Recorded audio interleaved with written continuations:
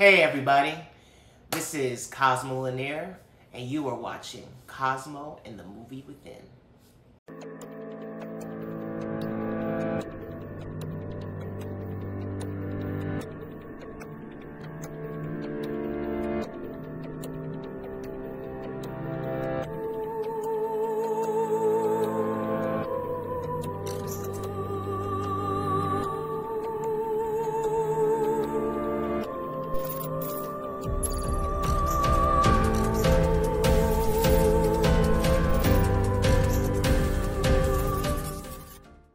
Hey everybody, long time no see. This is the 2022 year-end wrap-up. I've seen a ton of movies, and I mean a ton. Some, woo! That was amazing. And some, is it over yet? Please, help me. Help me for watching this. Help. Anyway. It's been a lot. But I've seen about close to 200 films this year, give or take.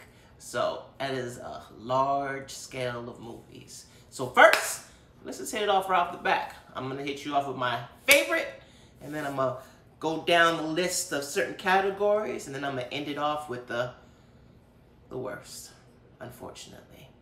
And then, what I'm excited about for this year. So let's get right into it. Best movies, 2022.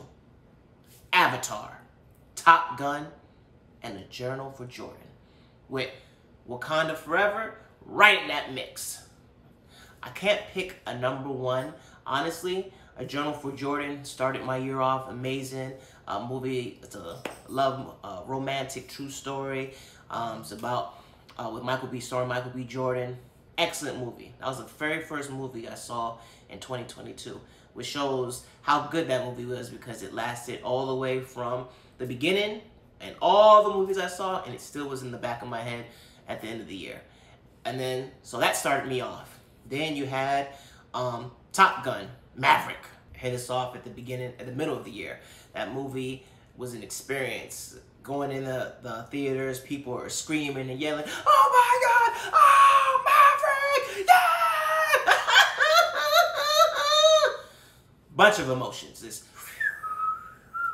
So that right there, I was like, all right, that experience, that might be it. And then that whale, that mammoth, that ooh-wee, Avatar, The Way of Water.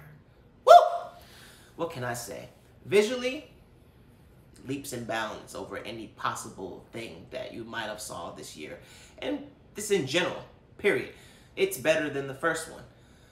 The movie was immaculate. Storytelling, visuals, you name it, it was it. If I had to pick one, it would probably be Avatar. Just because it had the storytelling of like A Journal for Jordan, even though A Journal for Jordan was real and based on a real story. But it also had the visuals, it was an experience just going there. Overall, I had to pick Avatar. Avatar is the best movie I saw overall the whole year just because of everything. There might have been some things that had maybe a little bit better story or a little better of this or that, but the accumulation of everything put together, I have to pick Avatar. But my top three for the year, Avatar, Top Gun Maverick, and A Journal for Jordan. Check them all out. So let's go right into it. Best action. Gotta go with The Gray Man. Talk about this hand-to-hand. I haven't seen an action movie like a thorough act, like Die Hard, like a action, Mission Impossible, like those type of movies. It's been a while. Or you get them it has to be like a pivotal franchise. But The Gray Man, starring, Ryan Gosling and Chris Evans. No more Captain America. He was a bad guy in this, but just hand-to-hand combat, 100% action from beginning to end, 100%. Gray Man. Top Gun, the action, the jet fighting. It's a little different action because it's not really hand-to-hand, but you know, it's still tons of action with all the fighter jet and all those sequences. And then The Woman King. Viola Davis is 50-something years old, and she was getting busy. And I mean getting busy. Go watch The Woman King. And then an honorable mention would be Prey, the new Predator movie. Predator and Native Americans was battling their butts off. Those battle scenes were intense. The Native Americans were getting kind of beat up, kind of killed, but they also was handling their own. Great time period, great movie overall, and I like movies. You know movies good when you can watch it multiple times. I've watched The Gray Man multiple times. I watched Top Gun multiple times. I watched The Woman King multiple times. I've watched Prey multiple times. That just tells you they're pretty good. Let's go straight into horror. Horror, I'm sorry, I'm a big baby. When it comes to horror, I need to see it at home. I need to have a hat on, so just the brim, so I can see. And then I need to have a little blanket, my cocoon, so unless my eyeballs can see. But keep it real, most horror movies are lame. By the end of it, you're like, I didn't need to do all that. That movie wasn't that good. And I'm trying to get out of my cocoon because I do more reviews. So I'm like, all right, I'm going to go see more horror movies than I might on a normal basis just so I can give a review. It was a lot of lame. Not that scary. And like, why is this even considered a horror film? Because this is not it. But there was one movie that scared the crap out of me. And I actually will say, was actually scary. Smile. Go ahead and see that if you want. Go ahead and see that if you want. You go ahead and see that and tell me you ain't scared. That devil or demon, whatever, nope. But if I have to give you a good one, I have to give you some of the letdowns. Hellraiser. Why? Halloween Ends. Really? How you gonna end a franchise, but the last movie is pretty much a spin-off to the next installment, but then they don't go through the next installment because it's the ending, so they kill it, but the whole movie is about what the next installment would be, but you're not going to get that because the series is done. And then Michael Myers, he's as old as me. I mean, that movie came out in the 80s, 79, something like that. And this old man is that strong? I've heard of old man strength, so I'm not even going to front. But he's been going all this, you going full blown run. He's over there, catching you, killing you. Right. That person died like that? That's how they chose to end that franchise? Anyways, what else? Run, Sweetheart, Run. It was a horror film because of how nasty it was. I'm not even going to go into depths about it. The monster, whatever, was a vampire, demon, something in that realm. But, sorry, menstrual cramps and menstrual blood is what made the vampire get off. Multiple scenes of some of the most nastiest stuff you'll ever see. And I'm talking about going in your pants, flinging yummy, doing all types of, and this is like, ew. Like, I'm a man, so maybe I'm tripping. So I asked some women that saw it, are you cool with this? They said that movie was disgusting. So I can't even say Run, Sweetheart, Run. I might Run, Menstrual, Run. Run, period, run. Crampinator. Bloody vampire. Knock, knock, who's there? Menstrual cramps. Oh yeah, I'm gonna kill you. I don't know. Anything would have been better because that was basura. Trash. And I usually don't like to say trash, and I try not to go for it, but that movie was garbage, and it was disgusting. What are we doing? And then we had tons of movies that were just like, not scary. What was the point? Please. Why? White Noise. Yeah, you hear that quietness? That was the movie. Pointless. Looking at a bunch of nothing. Why? Just don't make it. You know what I'm saying? Now, I thought this when I was doing a written review. Some of these movies, they just need to be left in the MacBook notes. You know you have your notes in your phone? MacBooks have it too. So what they do is you open up the notes and you typing up this movie, you know what you need to do? Just leave it in the notes. Leave it in the MacBook notes. Never have it see the light of day. Because it's trash. Moving on. Comedies. My best comedy, Honk for Jesus. Honk, honk. That movie was hilarious. It was kind of a dark comedy because it was some serious stuff going on in there. But the movie was hilarious throughout the whole thing. And then they had this whole, look if you buck, why? Look if you buck, why? Look if you buck, what? They had a whole Nuck if you buck scene in there. Was top tier hilarious and top tier amazing. So yes, Nuck if you buck. That was probably my best comedy. Now, the worst, I saw a lot of stuff that was here and there, yeah. But a comedy special, Chris Redd from SNL, who left underneath some weird stuff. You know, he was dating Keen's wife, ex-wife, It was a little messy. He should have, not to say he had to put that in his comedy special, but anything to spice it up, because what that comedy special was, Why Am I Like This? I'm sorry, my guy. That wasn't it. No, that probably was by far the worst thing I saw all year comedy-wise, because it just was not funny. And then, like, the jokes just wasn't hitting. And I was just like, ooh, this is torturous. You don't want to watch something that's torturous. And that comedy special was torturous. So, hard pass. The worst letdown. Worst letdown, it was a anticipated movie, but it ended up being a letdown. And I have to say, The Northman. The Northman was, you saw these trailers, and I love Viking stuff, by the way, just a point out there.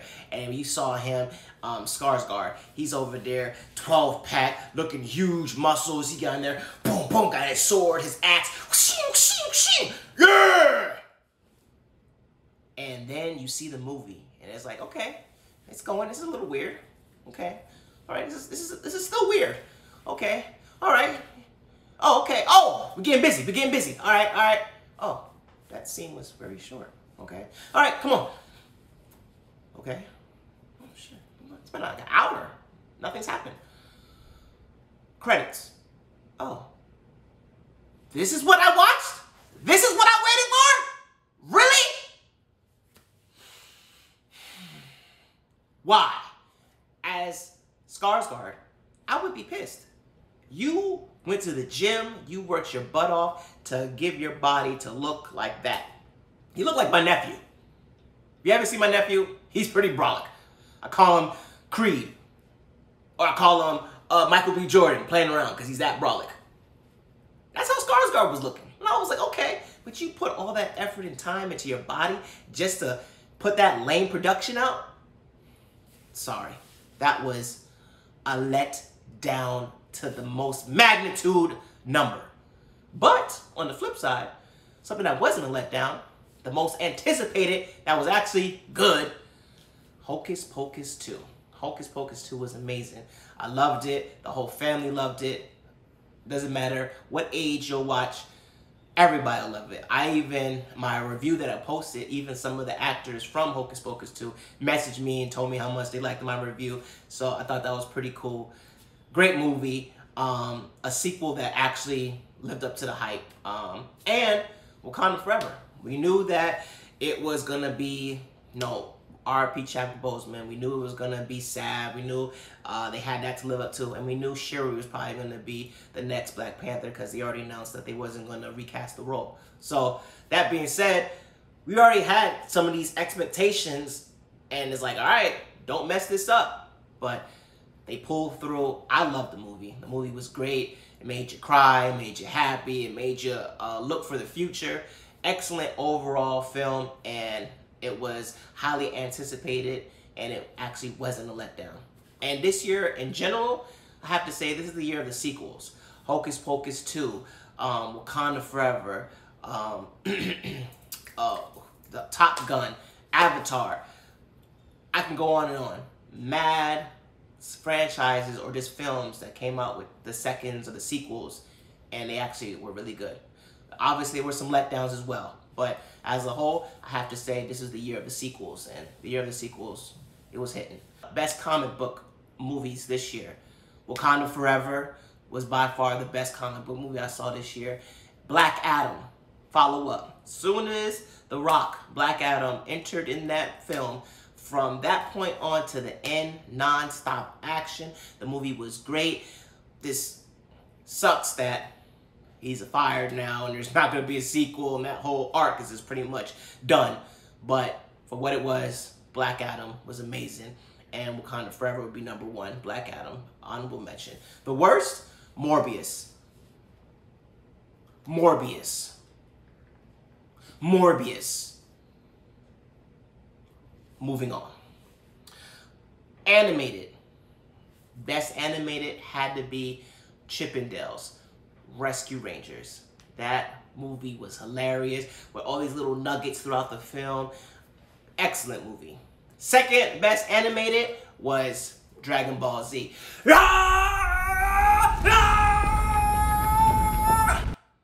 Super Saiyan.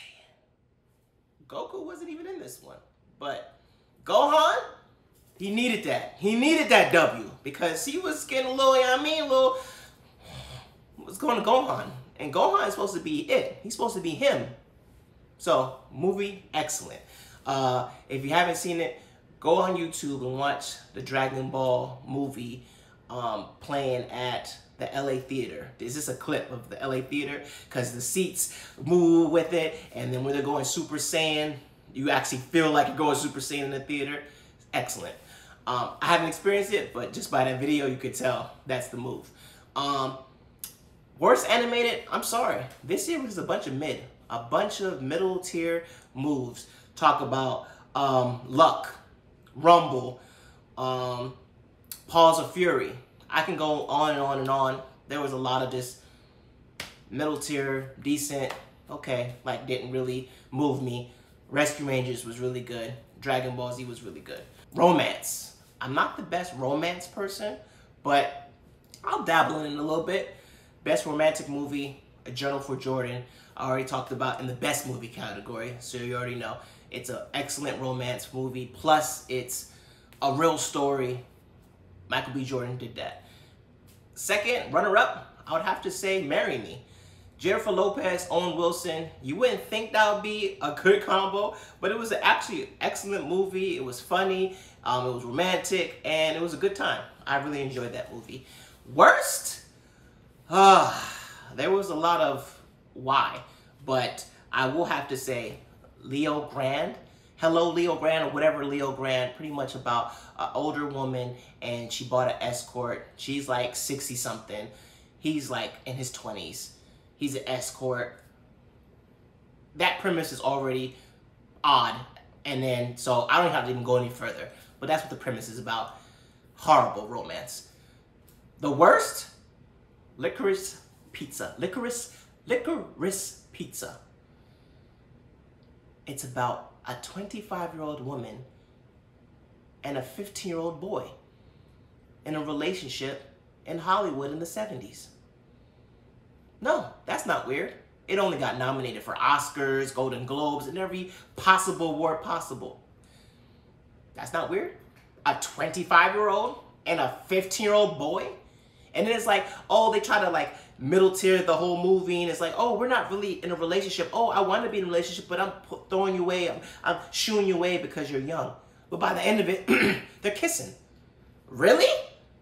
Really? So by the end of it, it's like, you know what? We do love each other. Bump the age. Let's just be together. Really? It's called Statutory Rape. And that film got championed and got potentially awards. Weird. Moving on. Emotional Roller Coaster. That movie that your emotions are emotional. Wakanda Forever. We knew that Chadwick passing, so we knew we were going to go in for it and it's going to be sad. But the things that happened in that movie, wow. It really put you on an emotional roller coaster. Your highs with the action, your lows with the sad scene, you're feeling some type of way about certain scenes happening, and then it literally was emotional roller coaster. And then Avatar. Avatar was an emotional roller coaster. Avatar, you just People were crying. I almost cried. Like, that movie had me. The action, the whole storyline, the way they're treating the ocean and the animals, just the whole movie, it definitely had you on emotional roller coaster. I will definitely give those two an emotional roller coaster. Let's see. I hit you with action. I hit you with horror. I hit you with comedy. Best comic book films, animated, romance, best letdown, worst letdown, emotional roller coaster. We got to end it off with the worst. Excuse me. I had to go to my phone. Boogie, Moonfall, Senior Year, Old, The Card Counter, Rogue Hostage, Licorice Pizza, End of the Road, On the Come Up, Hellraiser, Halloween Ends, R.I.P.D. 2, and White Noise. That's a list of some of the worst. There's more, but that's just like, what? And then the just why? Eraser Reborn. Why are we making a sequel like that? Eraser was good with Arnold Schwarzenegger.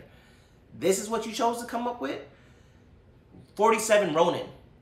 That was an amazing movie with my guy John Wick, my guy Keanu Reeves. Excellent movie. But once again, that's the sequel you came up with? They all died in the first one. So how is this even a sequel? But they came up with a sequel. Pointless. Hellraiser. Why? Firestarter. Why? I Want to Be X-Men. And then Texas Chainsaw Massacre. That movie was great. A great franchise. And then the last Texas Chainsaw Massacre, that's what you wanted to put up in the franchise? That's what you wanted to enter in that whole category? That nonsense? Leatherface? Please. And by far the worst, I'm still on Licorice Pizza because of how much people were on that movie. But then you start looking at it like, why? Why? Pick any one of those that I just named and don't watch it. And if you do, then you'll understand why that was in part of the worst category. I can't give one of them the number one because they all equally have their own why. That is my year-end wrap-up. Amazing movies, like I said, almost 200. A lot of greats, a lot of middle tier, and a lot of just why. But for every 5 pointless movies, you had that one really good movie that made it worth it. So in the end, it was a decent year. The movies that we saw that were so good, they just make, like Top Gun, Avatar, Wakanda, those type of movies, A Journal for Jordan, made the year worth it. 2023, I can't wait. I can't wait for John Wick 4. I can't wait for, I'm not really waiting for Shazam, but John Wick 4. That's just at the top of my head. One of the main movies that I can't wait. It's a slew of movies coming out this year, and I'm here for you. Please subscribe to my channel. Hit up my website, cosmoandthemoviewithin.wordpress.com. Please check that out. Check out all my socials at Cosmo and Air. But once again, cosmoandthemoviewithin.wordpress.com. Check it out. Until next time, deuces!